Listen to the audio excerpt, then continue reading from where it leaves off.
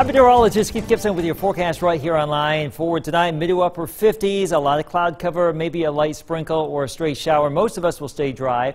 For our election day during the morning, partly cloudy to mostly cloudy, a few isolated showers possible. Initially into the 50s as we get into the afternoon, much the same story, maybe an isolated shower. Upper 60s, low 70s.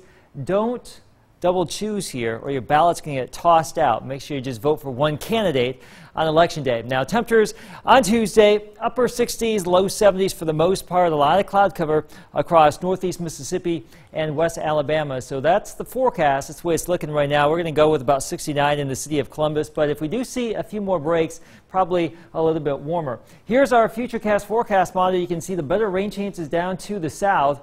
As the system will try to come our way, it's really going to be falling apart. So we're not expecting a lot of moisture around here. And then we'll get these northerly breezes that kick in on Wednesday, drier air with high pressure coming on in, and that's going to clear things out. So let's just check it out for the next 7 days. You can see where we are headed here past election day.